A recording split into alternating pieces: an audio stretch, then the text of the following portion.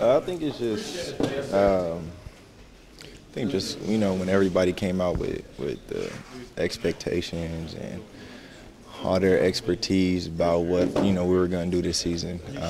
I feel like that was the biggest thing that not only just me but everybody remembered. And one person picked us 15 out of 15 in the West, and I mean the list goes on, man. But I just feel like everybody, we feel disrespected, and that's not what our season is going to be. And everybody just, everybody's goal from training camp that we were going to play hard and we was going to only, it's us against everybody. And everybody stuck with that, and we got better as the season went along and had a hell of a season.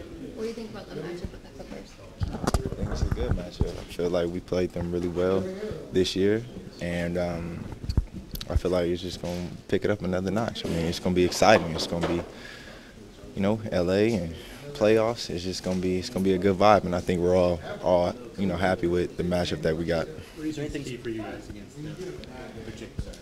I think the same thing that's been, maintaining, who they have. I mean, taking away what they do best.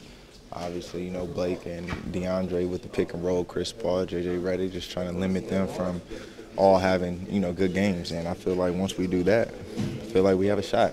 I mean, you've seen the regular season games and feel like we're in all of them, and we played them really well. So I think we're all really excited going into this playoff series. Does the nature of some of those games add anything to this series in that it seems like at times it's a bit contentious?